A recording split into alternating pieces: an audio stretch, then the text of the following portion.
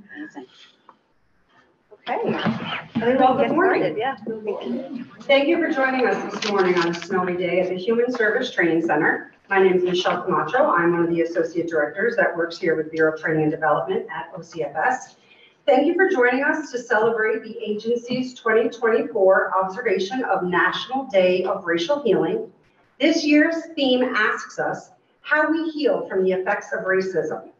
Today's conversation is a panel discussion with Acting Commissioner Suzanne Miles-Gustav and the staff from the Diversity, Equity, Inclusion, and Accessibility Office.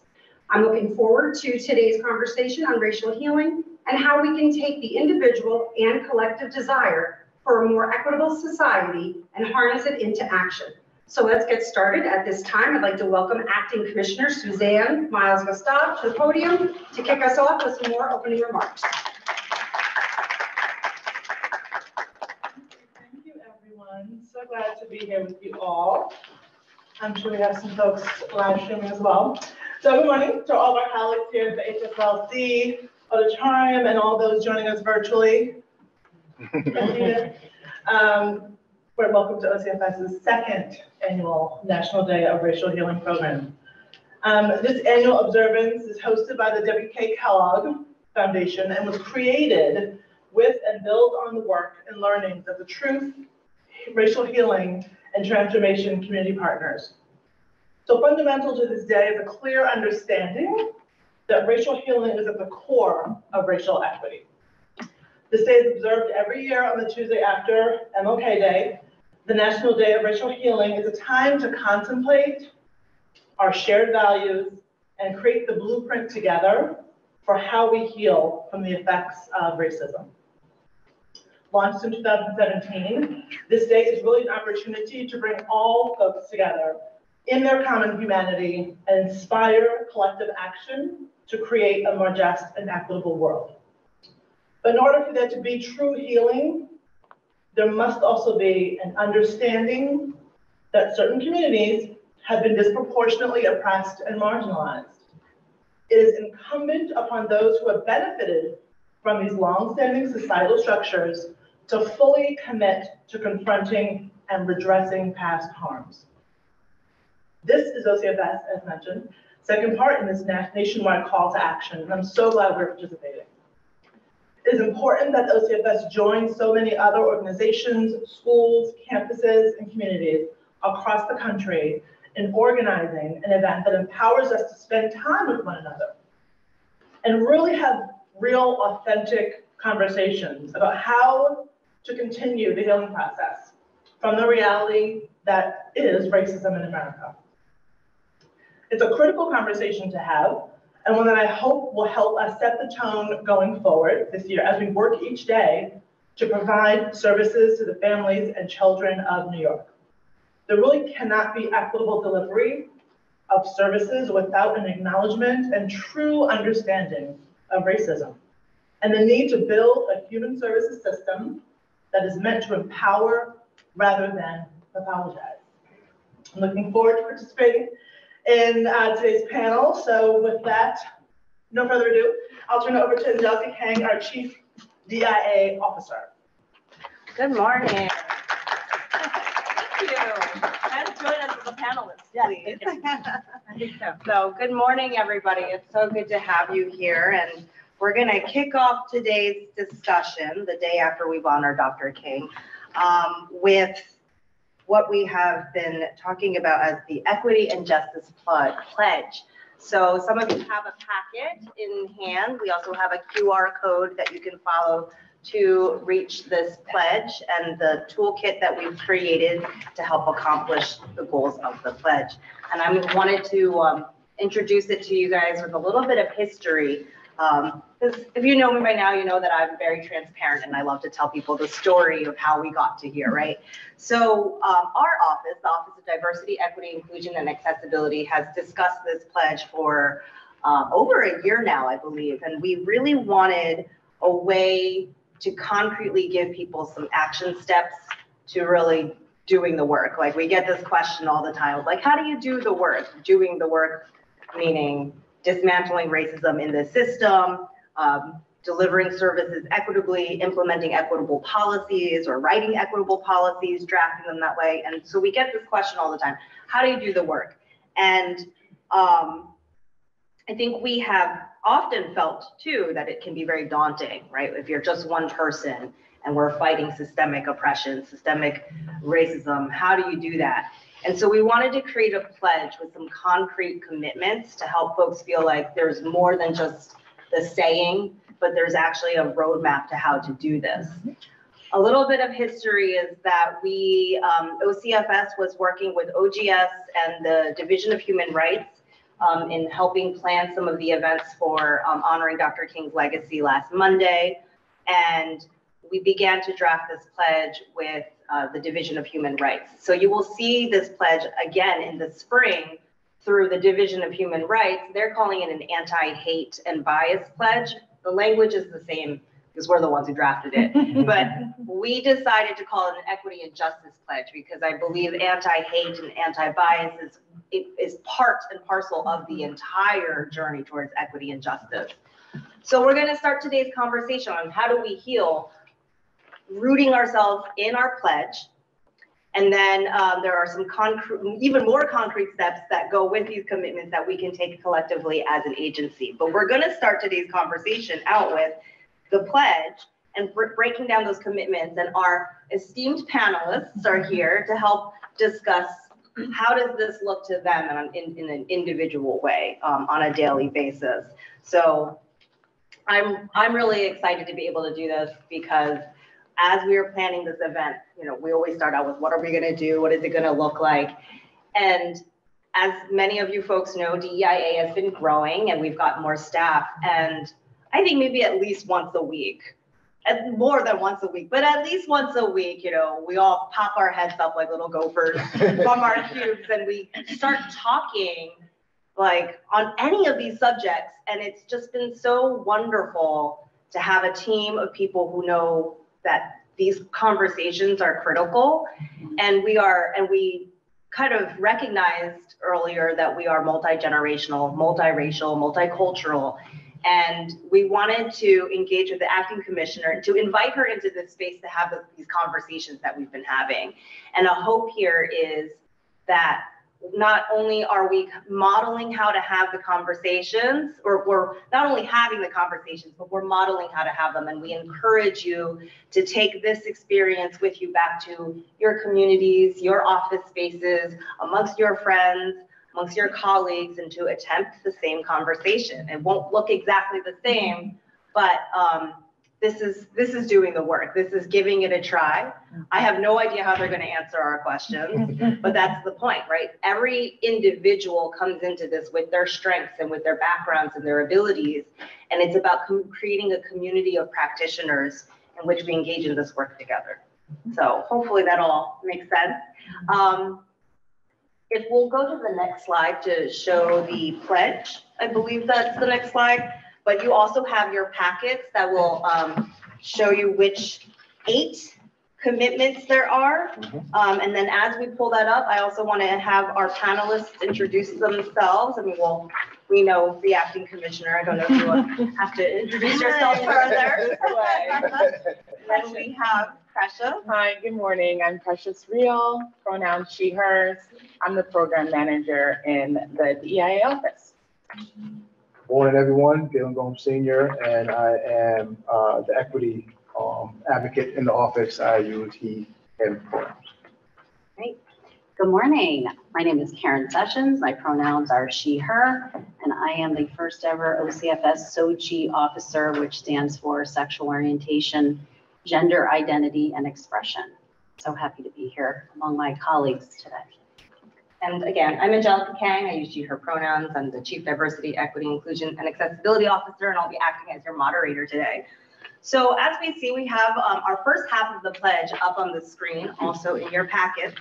And the first commitment to, to the Equity and Justice Pledge is to acknowledge the existence and intergenerational impacts of injustice, hate, prejudice, and systemic racism, and continually educate myself and others about these issues. And so what does that mean? I'm going to let our panelists jump in and let us know why do you think it's necessary to acknowledge that systemic racism exists? I'm not dominating the conversation. I just have a whole bunch of talking. Okay, I will Yeah, start. I'll let Precious start. Why is it necessary to acknowledge that systemic racism exists is because racial reconciliation happens, I believe, with healing first, and healing requires truth. And so you're going to have to address the truth of the situation, the truth of the history, have a common foundation of that truth to then begin the healing process. So I think if you don't have truth as a core tenet, be very difficult to move forward, especially with trust and with healing. And if we're talking about, you know, how do we heal? You have to have the truth to heal. There has to be some common ground there and some moral clarity, I will say. When did, and just like a follow-up, we weren't born knowing, right? We weren't born knowing that systemic racism is real. I mean, for some of us, it's very fast that the reality of it enters our lives. And then for some of us, it takes a little bit of a longer time. So I want to know from the panel, you know, that journey for you as to when did racism become a thing that you saw as like an individual action? Because you hear people say, I'm not a racist, right? It's an individual thing. But then we talk about systemic racism. So what was it like for you to have that transition between knowing that racism exists as an individual action to something systemic? And what resources got you there? And what resources do you continually feel like you need to understand systemic racism? That's a good question. Well, I think first, by taking a step back to the first question to say, the reason why we have to acknowledge it, because if you don't, then you are doing a disservice to the lived experience of those who are disproportionately affected by it. So that's first and foremost. For me, I think, if I can answer this correctly with what you're asking, my first encounter with it personally, I think I was 6 or 7 years old, and I was at a department store with my mother, and an older white woman was there with her, I believe it was her granddaughter, and she had put her purse down, and the granddaughter put the purse down, and the grandmother noticed and came over, and I heard her say to her, can't do that. You can't trust these people. Mm-hmm. So me at 6 years old, 7 years old, very impressionable, you know, I turned to my mother and I asked her, like, you know, what is she talking about? What does this mean? And, you know, at that moment, my mother took a second to explain to me. She said, some people are just, you know, I can't remember the words she used. Basically, some people are ignorant, and that's just how they act. For me, it became systemic, probably about 13 years old. So when I was a youth myself, I started working as a youth counselor at the Arbor Hill Community Center. So this at the time, for those who are familiar with the area, this is when Arbor Hill was Arbor Hill, you know, where before they put in the one-way streets to deter traffic and drug trafficking and all that stuff happened right in front of you.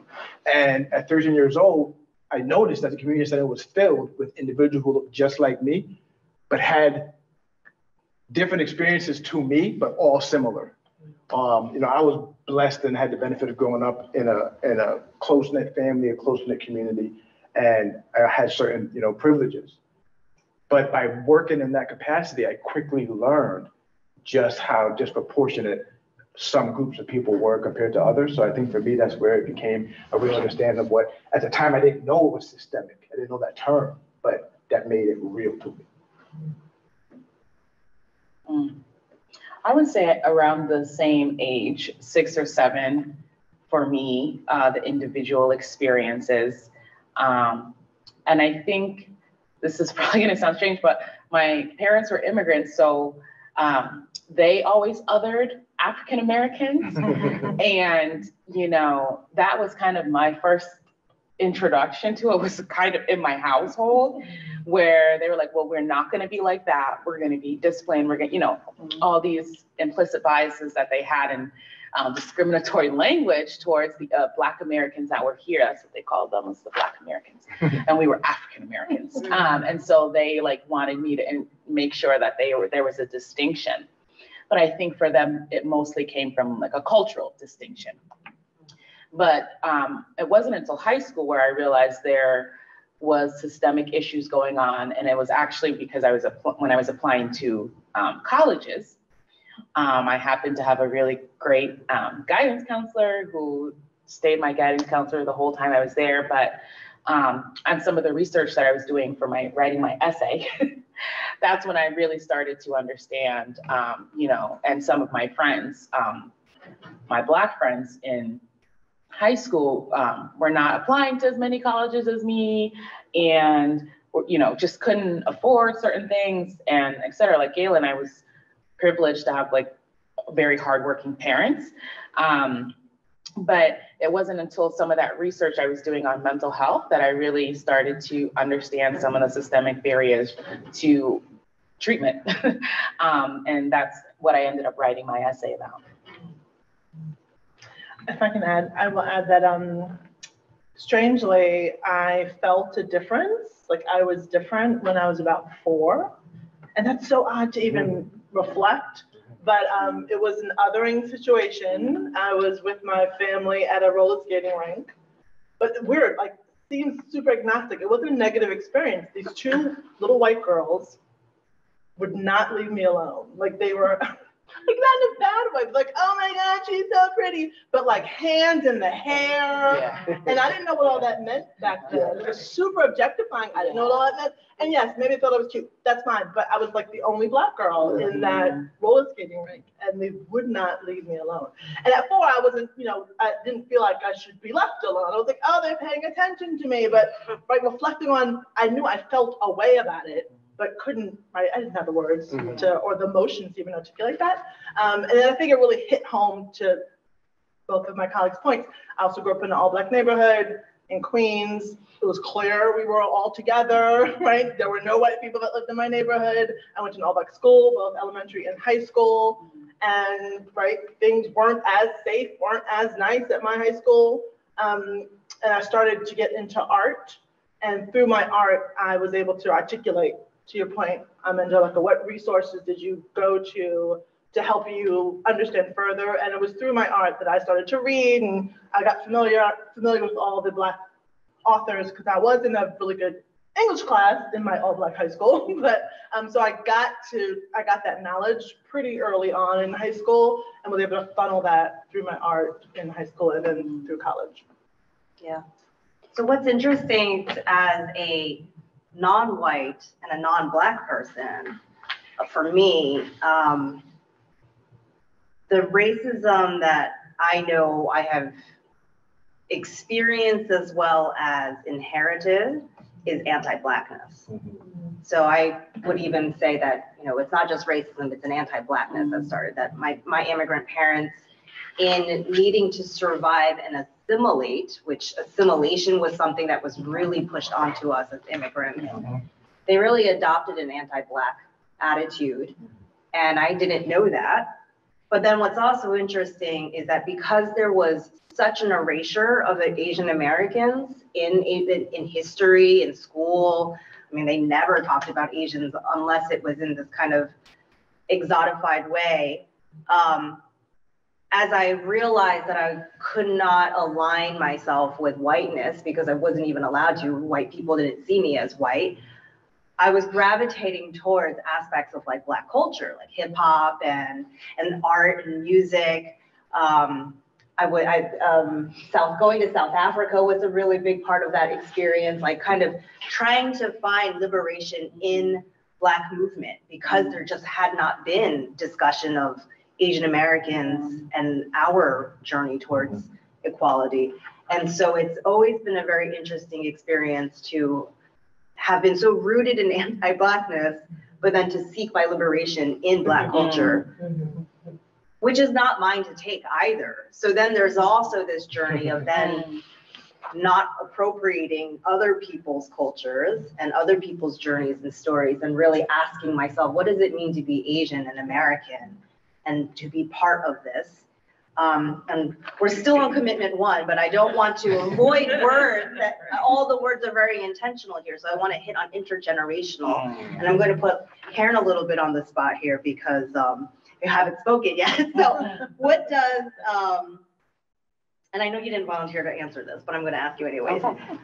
So when we think, so a lot of these questions that you'll see, there's a discussion guide. All these questions that we're asking are in the discussion guide. And you'll see that many of these questions will ask you to think about yourself, but then also think about your colleague, right? So there is the question of how has the intergenerational impact of racism impacted your life?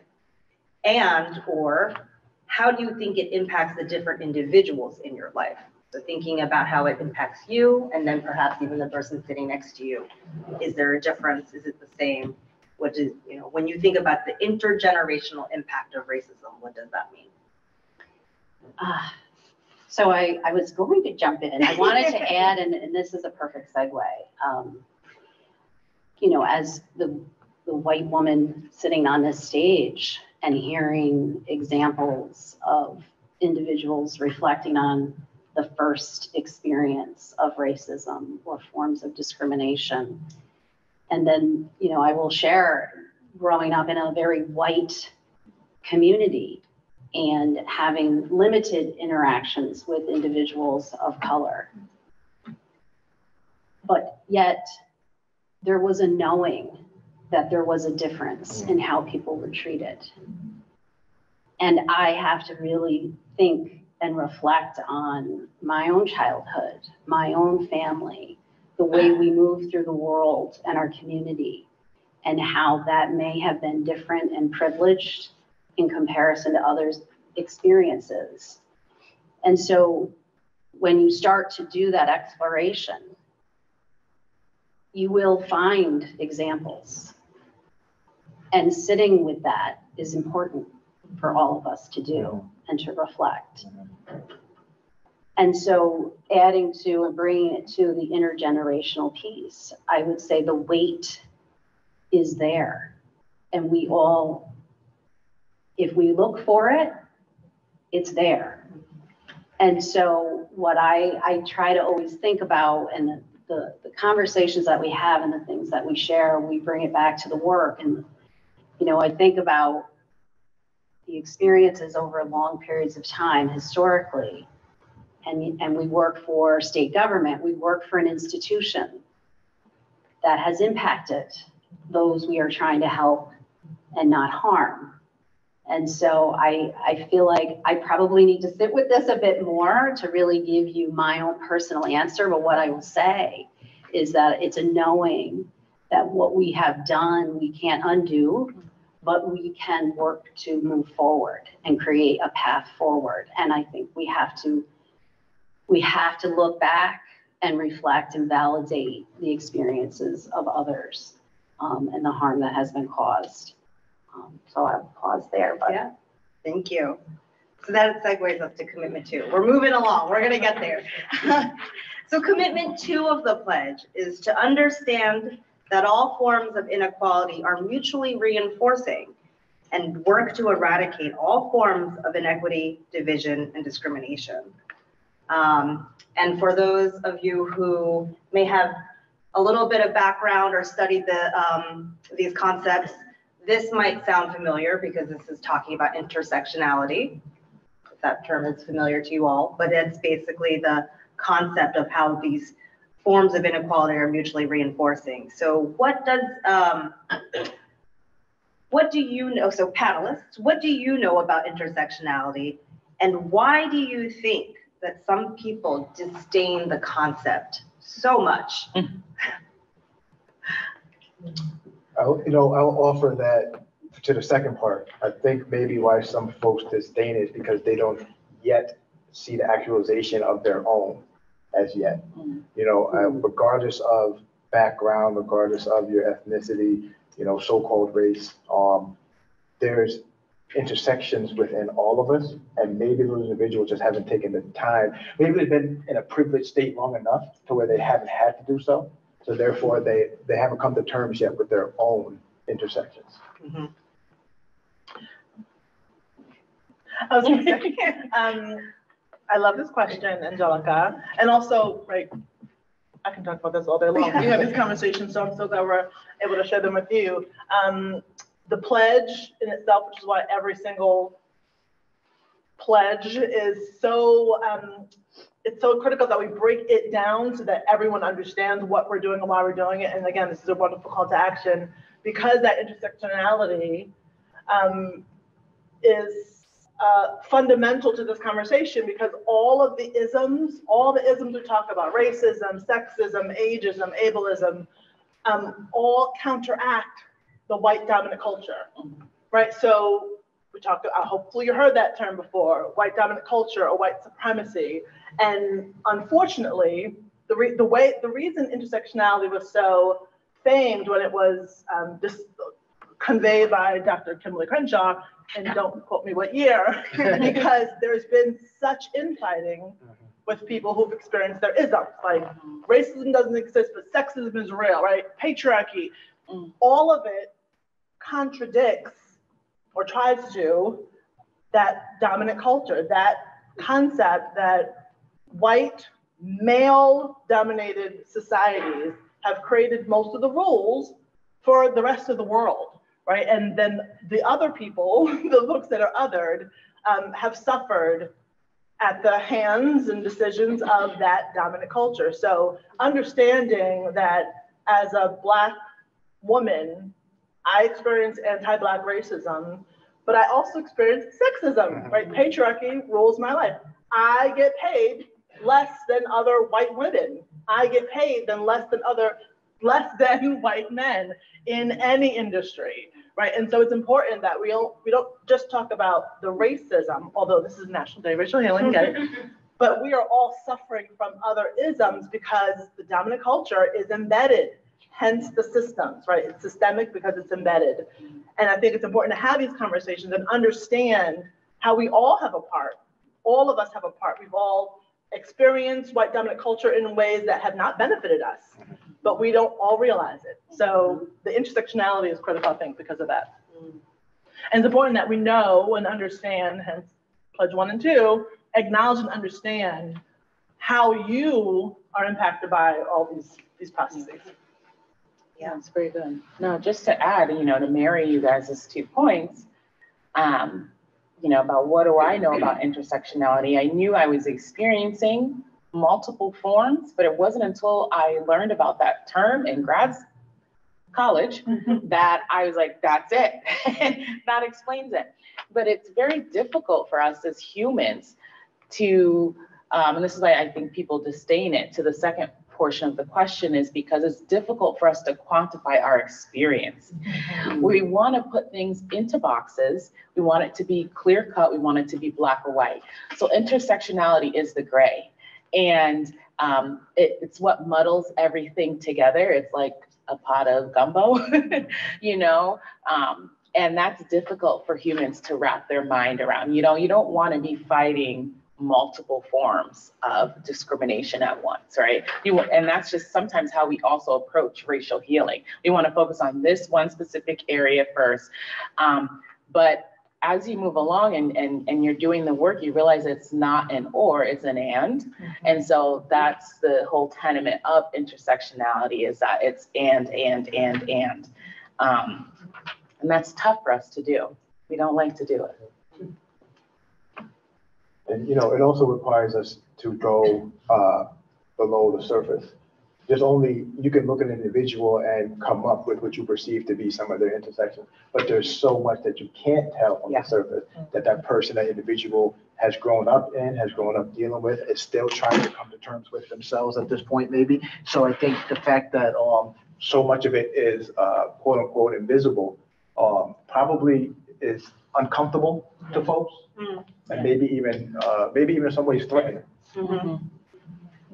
I'll say my first experience of learning about intersectionality was in law school, where I had a professor who started out almost every class reminding us that we all had points of privilege and points of oppression. And I did not like that the first time I heard it. As a Asian American woman in law school, where there were not that many of me, and then many of us were, many of the other Asian Americans in law school were not in the public interest track that I was in.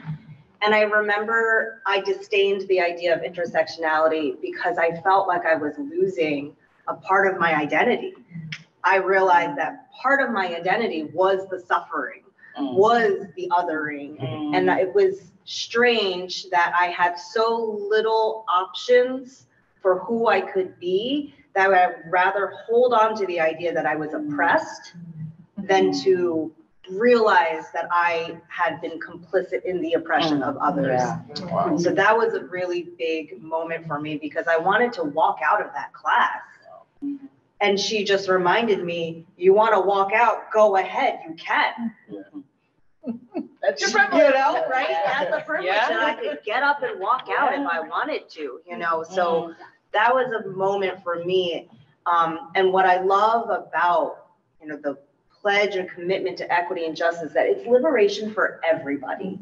It is to free yourself from being the victim of suffering and of racism and of the identity of a person who is oppressed. Yeah.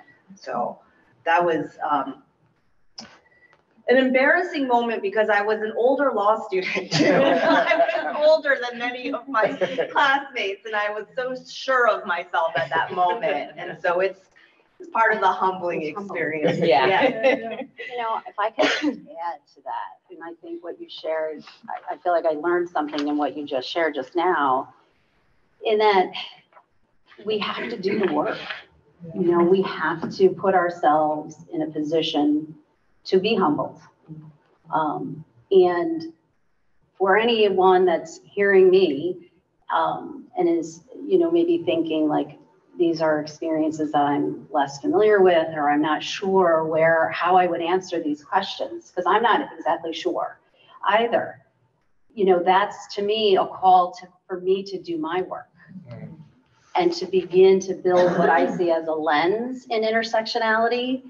It's a seeing the depth of someone's experiences, and some I may be able to identify with and others I may not. And for the parts that I'm at a not, that's for me to want to lean in and be curious and educate myself. So that's an invitation. Really. And again, you're really good at the segues. You're helping me segue to commitment 3. Commitment 3 is to combat intolerance and drive out fear by actively creating an environment of safety, justice, and equity wherever I am. And so for the panelists, I'm going to kind of squeeze a bunch of these questions together for the interest of time. But when you get in your discussion groups, feel free to just focus on one a week even. You know, these questions generate a lot. In what ways does intolerance and fear show up in your day, your everyday existence? How does that impact you and your ability to get work done? And then the third part, when you envision an environment of safety, justice, and equity, what does that look like? So what is your experience like now, and then what do you envision it to be? Oh my goodness. My experience, it does show up every day because when I wake up and I leave my house, well, actually, before I even leave my house sometimes, because I am married to a white man. So sometimes it shows up before I leave my house. And then when I do leave my house, immediately it shows up because wherever I go, there I am, and I present as a Black woman.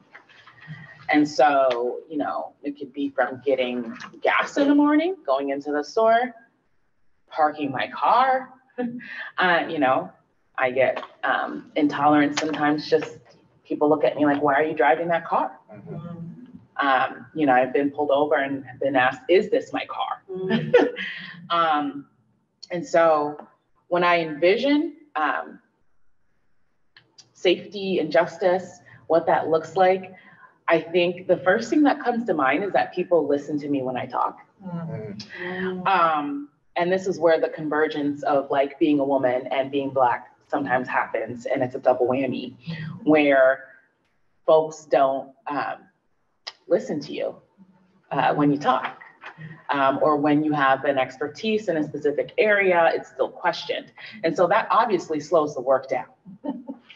And if you're not in it for the long haul, you're going to be very frustrated off the bat because this is long suffering. This is work that is life work. So it slows the work down. You have to be okay with the pace.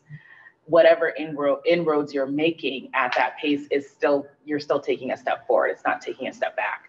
But I think the most important thing was just the validation of experience and being able to, people hearing me when I talk. And one example, and this is, I recently just watched Beyonce film of her tour, and something similar happened in the movie where she was asking about a camera, a certain length of a camera, and she manages and directs and everything the tour, right? She's a creative mastermind. And she was saying this to, I don't know, production manager or something, someone who's running the tech, and they were like, that doesn't exist. And she goes, I just looked it up, it does. So it's things like that. When I envision a place of safety and equity and justice, I imagine just being heard. Can I add to that, Precious, just by saying like the idea of safety is something that I think for white individuals is taken for granted.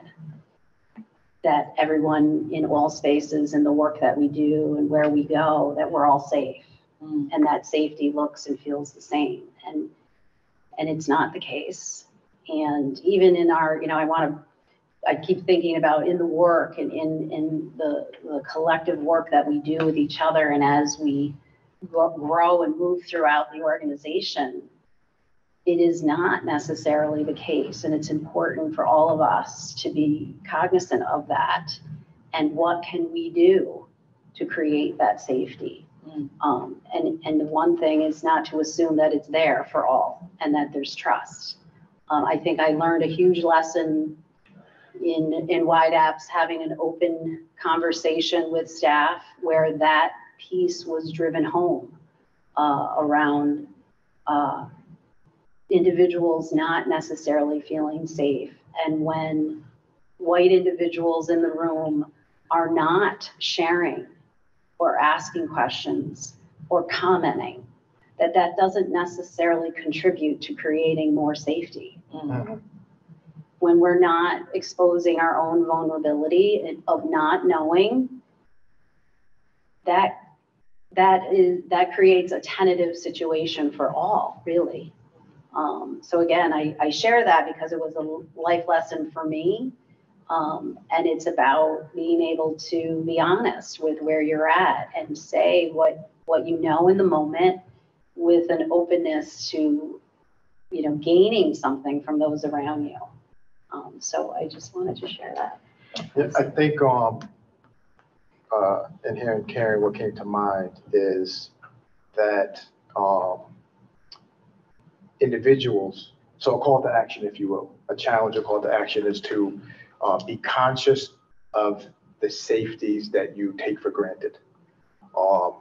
So for me, I think the safety aspect is a psychological. For the most part, I'll show up anywhere and I'll feel physically safe. Yes, there's certain places I go where maybe I have to be on my P's and Q's more than others, but for the most part, I show up physically safe. But I also know that when I show up in certain spaces and I show up with women in those spaces, they show up maybe feeling differently than I do when it comes to the physical safety. And there's definitely times where I go out of my way to make sure I try to create a sense in a space for them to feel safe. And that's as simple as at the end of the workday, walking somebody to their car, making sure there's a group of people, making sure that I even voice that to them. But for me personally, the safety that comes most challenging for me, and the one that I probably want to highlight the most, is the psychological, because again, that's the part that's hidden. And we all go through experiences. We all have struggle moments, but the psychological piece is the piece that can be the lasting piece. Bumps and bruises can fade for the most part, but the psychological piece can last, and that's the generational. That's how that intergeneration comes into play. Can I just? No. Oh, yeah. I'm moving on before you do that. To thank you all. I agree with everything that my wonderful colleagues have said. But to piggyback on Precious's comment about being heard, right, just as a Black woman, I've experienced that my entire career. But I want to say now I know my privilege and I have a sense of power. There's a foundation for many, many things, right? But to the extent I can share that power because I have this privilege of leadership, I try to create that safe space as best I can as a Black woman who also doesn't feel safe. And still, oftentimes, I'm not heard, right? Regardless of the level of power you have. But I choose to acknowledge and share my power to the best of my ability, so that create spaces that are safe when I hire a whole bunch of Black people, to the extent I can, right? When I help promote people of color that have not been at the tables that decisions are made historically, right? That's how we create safety. That's diversity. We put more voices at the table so that everyone understands all the perspectives and we can create that collective, safe, just environment. That's the hope. Yeah.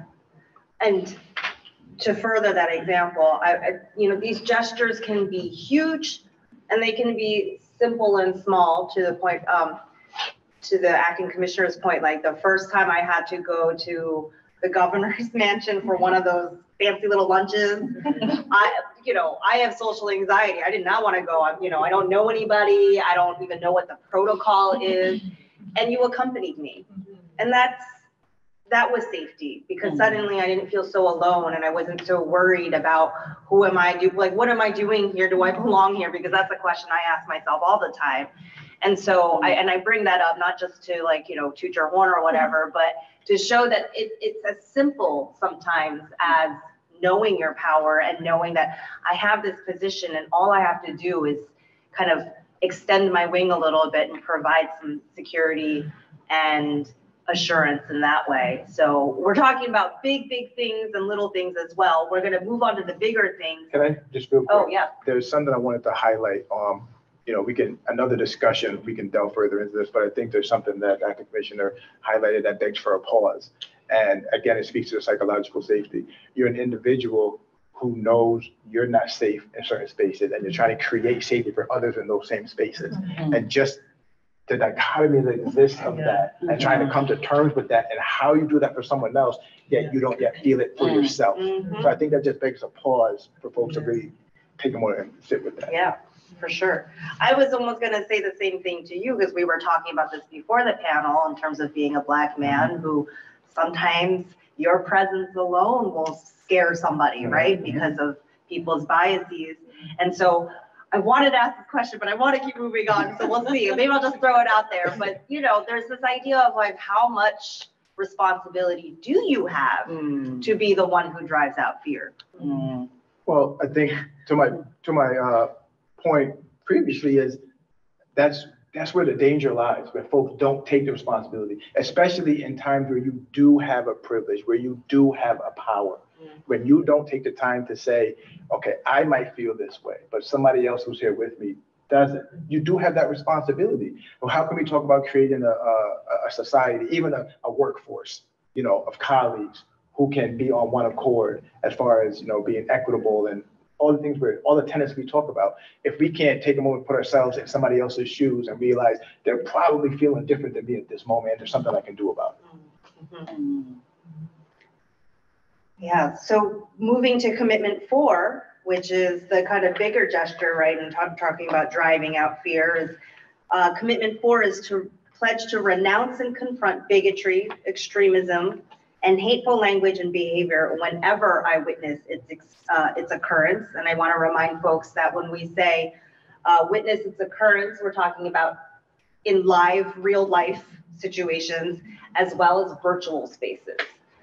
That's the new frontier, I think, in terms of where a lot of the hurt and the harm can exist. And Division of Human Rights Anti-Hate and Anti-Bias Pledge, or their campaign, will have a lot to do with the online spaces as well.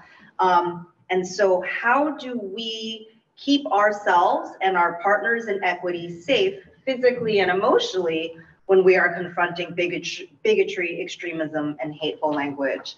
I'm just going to put it out there that this question is driving at the nuance, and that we're not asking everybody to just go out like, guns blazing, these kinds of guns, not violent guns, but, guns blazing to go and defend everybody, because we want to remind folks about the safety aspect. Yes. I don't know how much time we want to spend on this because we're running out of time. I knew this was going to happen. So I'm going to actually kind of pivot and just zip through the rest of the commitments so that we're all clear on them. And then maybe we'll jump back to a couple, because I also really want to introduce folks to the toolkit that we created. But commitment 5, and I think we will have to go to the next slide, is to remain committed to reducing implicit biases and other forms of discrimination. And so this commitment follows the 4th one, which is kind of more about those big, obvious, extremist actions. And then we're going to talk about the implicit biases and other forms of discrimination being perhaps the ones that are a little bit more under the surface and not so obvious all the time to everybody.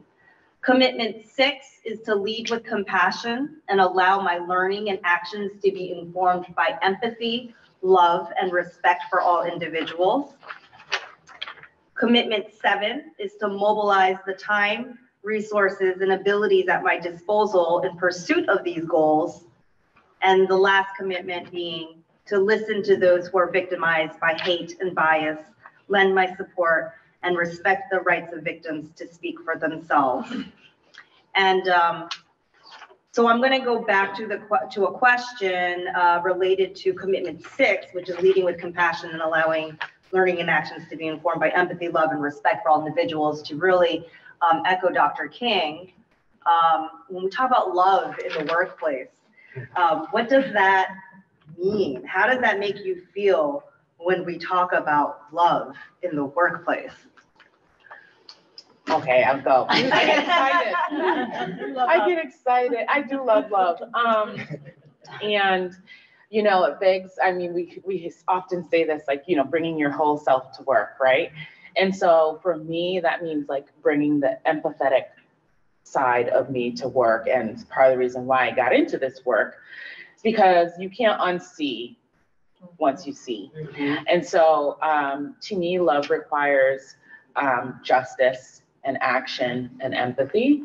It's kind of like, again, like the gumbo, all of those mixed up in a pot is love. And so leading with love means seeing the humanity in another person, and hopefully they see that in me as well. So I get excited, and I'm also an emotional person. So I'm always like, I don't want to talk small talk. I want to know, like, what was your deepest, darkest fear as a child? Whatever. So I get excited because we're going past, like Galen mentioned, the surface level things, and going to the psychological safety and what it is to like bare your heart to one another. And I think it's to remind ourselves that we belong to one another. So when we lead with love, we're reminding ourselves and each other of that fact. I love that. I love love. And I've said this in a couple of spaces, right? We're in the human services industry, and that's had a dark history, right? Dark past. We talk about repairing and healing.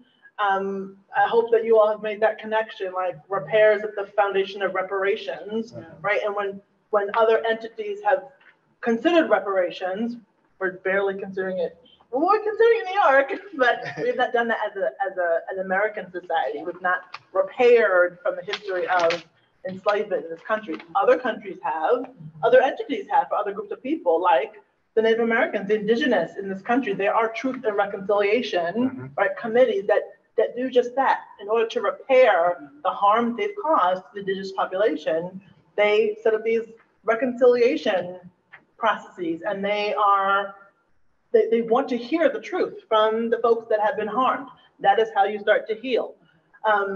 So I would love to be that agency that brings the humanity back into human services, right? It's why all this is so important, to understand why we do what we do and why we talk about redressing the harms that we've done to communities in human services over the decades. So leading with love is such an important tenet. Right, to quote MLK, right?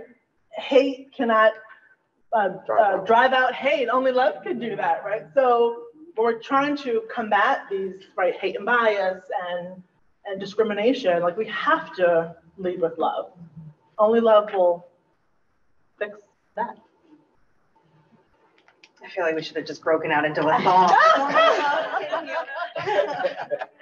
So I'm trying to be mindful of time. I wanted to, I wish we could have spent all day doing this, which we should. You should. And so I do encourage folks to bring these conversations back. And so speaking of love, our office, in a great gesture of love to this agency, created a toolkit for you to take with you from today moving forward. This toolkit, which the team is going to introduce you all to, has this packet in there, as well as many, many other resources. But please do take a look at the packet where the pledge is, as well as the discussion guide that many of the questions that we asked, I went off script, as I always do. I asked some questions that aren't in the discussion guide, but that is the hope, is that it will generate this type of conversation as often as needed, all the time in your workplaces, and knowing that it's and hopefully that it's driven with love at the core. I think that's the way that we will have productive conversations, is centering love. And so I do want the team to introduce the toolkit and the pledge, and then we're going to end, if folks can stay with us for a little bit over. If you can't, certainly understand that, but we're going to end with looking at the pledge again and providing the opportunity for folks to sign. And if you want to be part of this pledge, you will just sign it. You'll give us your information, and we will be following up with you with additional resources. But if you folks want to just show the toolkit real fast. Yeah, so this toolkit is completely online. And so you'll see that we've basically opened up the Champions SharePoint agency-wide. So it's broken up by a couple different folders, but there is a document that is labeled Start Here. And so that'll orient you to all of the items that are available. And so just to quickly go through, there are some assessments there, like racial equity assessments. We have our DEIA self-assessment tool that kind of helps you figure out where you are in this journey and begin to start. And the policy author's guide is also there. Obviously, that is leading with equitable policy development and review. And then we have our Champions resource folder, which is really everything that Champions has looked at, done, gathered over time since its inception. And then we have the Kellogg Foundations folder. So as we partner with them to put on this event, they have a whole host of resources, conversation guides, policy tools that you can look at. And so we ported over everything from their site, so you don't have to go searching. It's all in one place. And then we have our tools for safe spaces. And so in there, you'll kind of see some posters here like that. Some visibility tools, because it's very important to have those things, whether it be at your desk or something like that. But it's a way to, be able to show folks that you're a part of the conversation, you're on this journey, right? Invite people into the space. And then we also have a way there for you to request Pride-related items that our office has in stock still. And then a way to connect with us, as Angelica was saying, after this, if you want to connect with us on these conversations, specifically racial healing and things like that, you'll see that there. But that is our toolkit. And then this will be something that is updated over time as well, right? There's resources coming out every day. And so we don't want you to feel like this will be stoic. It'll be a living space of documents that will be updated. And next month, we'll also be continuing that conversation during Black History Month on how do we heal, and having some time to really create some healing spaces that you want to. Yeah, so there's a way for you all to take part in that campaign. We have the How You Heal campaign, which is going to ask individuals, either as an individual or as a group, maybe, to share either through word. It could be spoken word, it could be an essay, it could be music, whatever you have painting that demonstrates to you how we heal. So that's going to be the call to action, or the ask of how you can get involved in the campaign as well. So just keep an eye out for that. So thank you so much to our panelists and to folks who have joined us in this really critical conversation. We're just going to take one more look at the pledge and provide you all that opportunity. And Michelle's going to help us wrap that up. And if you have to go, thank you so much for being here. And yeah, I'll turn it over to you, Michelle. Thank you. So in summary, I hereby pledge to acknowledge the existence and intergenerational impacts of injustice, hate, prejudice, and systemic racism, and to continually educate myself and others about these issues. To understand that all forms of inequality are mutually reinforcing, and to work to eradicate all forms of inequity, division, and discrimination. To combat intolerance and drive out fear by actively creating an environment of safety, justice, and equity wherever I am. To renounce and confront bigotry, extremism, and hateful language and behavior whenever I witness its occurrence. To remain committed to reducing implicit biases and other forms of discrimination. To lead with compassion and allow my learning and actions to be informed by empathy, love, and respect for all individuals. To mobilize the time, resources, and abilities at my disposal in pursuit of these goals, and to listen to those who are victimized by hate and bias, lend my support, and respect the rights of victims to speak for themselves. So as mentioned by Angelica, if you're interested in signing off on that pledge, they are available here. You can sign them, you can leave them at the table, or you can contact the Office of Diversity, Equity, Inclusion, and Accessibility to do so as well, which is in the West Building of the Home Office campus. Thank you so much. That pretty much wraps us up. Continue the conversation. We can hang back a little bit for folks who want to keep chatting. Otherwise, have a great day and stay safe out there. Yes. Thank you all. Thank you. Thank you.